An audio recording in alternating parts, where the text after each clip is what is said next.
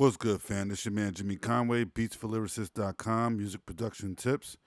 In this video, I'm going to show you how to clean up a muddy mix with just a little bit of EQing, okay? So, a lot of music, when you have music combined, it will combine a lot of your low frequencies together, and that's what's causing your mixes to be muddy, okay?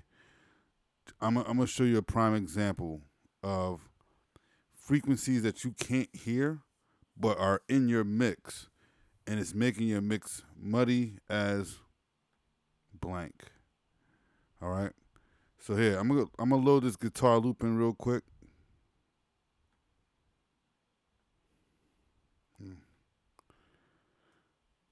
Let's try this again. I'm gonna load this guitar loop in real quick.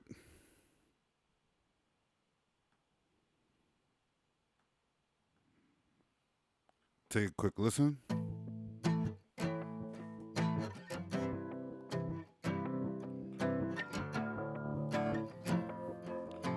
Now you would think that's like, mostly like mids and high mids, maybe even a little bit of low mids. But you would think there's like no low frequencies in this guitar loop, right? Well, there is, and I'm gonna show you. All right. So what I'm gonna do is I'm gonna add an EQ. Let's get who are we gonna drag out?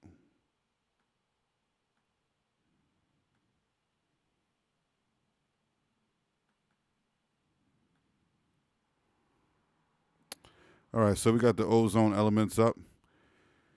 This is a mastering plugin. I'll leave a link in the description for Ozone if you want to check that out. Yeah. So we have these little nodes here, and these nodes control what frequency of range you're gonna boost or you're gonna cut. All right. So down here is your frequencies, right? So the average human can only hear between 20 hertz and about 20,000 hertz, 20K, 20,000 hertz. But most of us don't hear all the frequencies up top and all the frequencies on the bottom. And it's just a muddy mess down here, all right?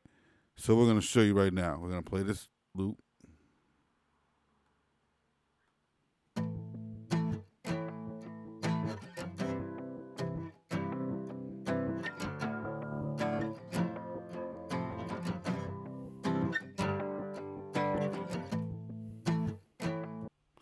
What I'm going to do is I'm going to turn this into a low pass filter, and we're going to sweep the high. We're going to take the highs out and just listen for the lows, okay? So we're going to click this node here. Instead of using it as a high shelf, I'm going to use it as a low pass, okay? And if I see some other options, there's a brick wall, one with resonance and one that's flat. Right now, we're just going to, the flat one is good enough because I could change it here.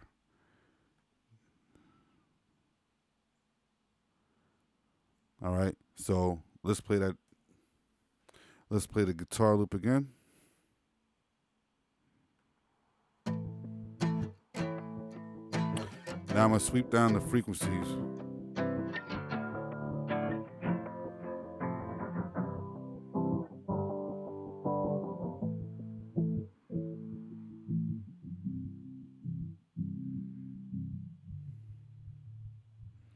Make sure I'm going to tell you, make sure you have your headphones on, or make sure you're sitting in front of a good pair of monitor speakers when you're listening to this, when you're watching this video.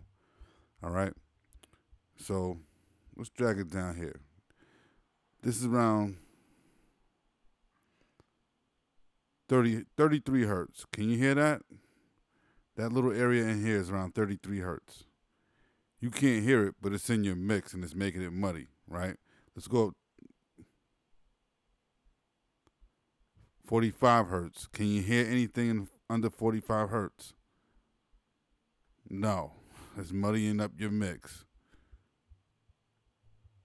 You can start to hear a little bit now. You start to hear a little bit of the low end just around 80 hertz. Boost it up a little bit more.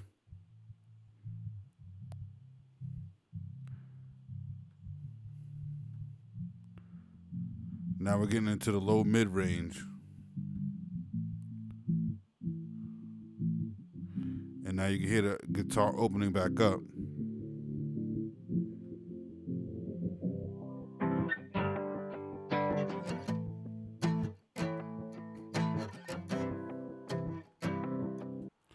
I did all of that just to say basically when you have any instruments that is not a kick, a bass, put a low, let me get it right, put a high pass filter on it.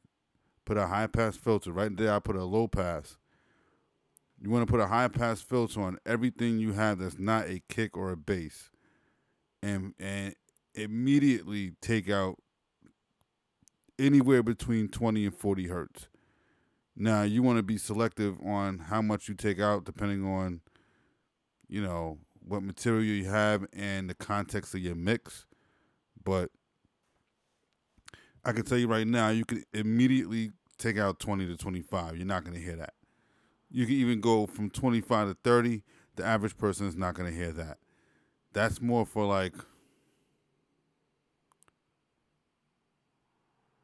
to give a room shake when you have like big power speakers. So,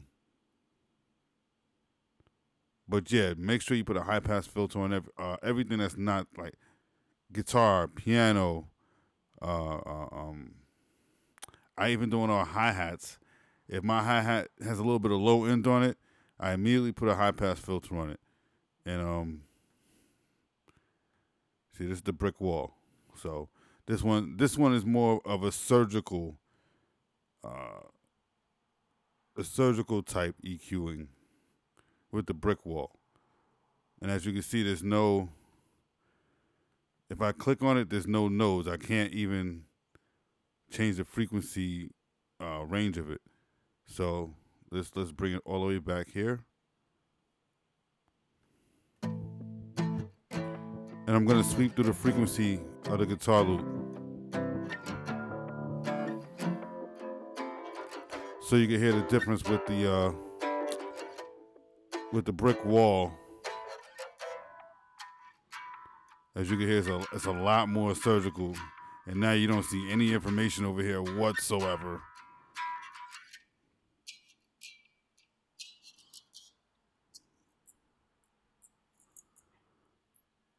And I could probably take out some of the highs too. Anywhere from 20, probably down to 10K.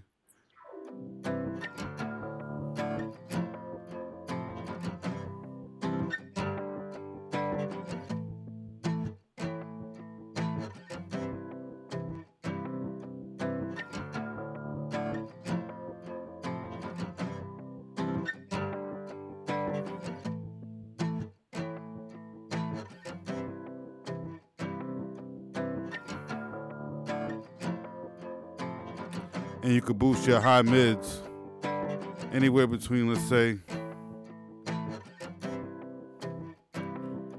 3 to 10K.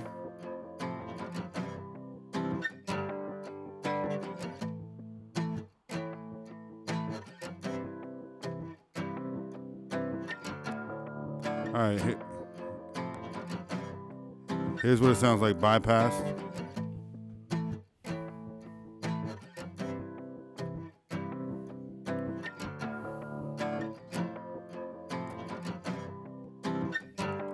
Unbypassed.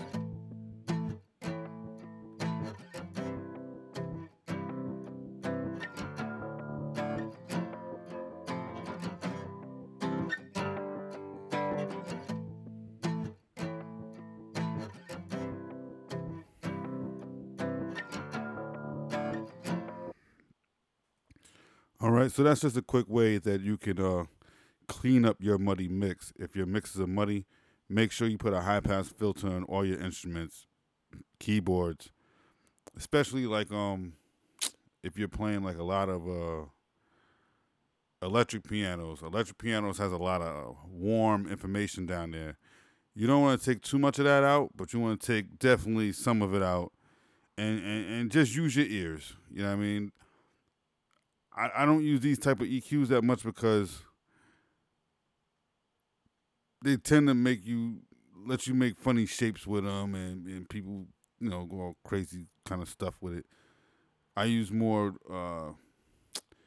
emulation, software emulated plugins. So that's what you'll normally see me using.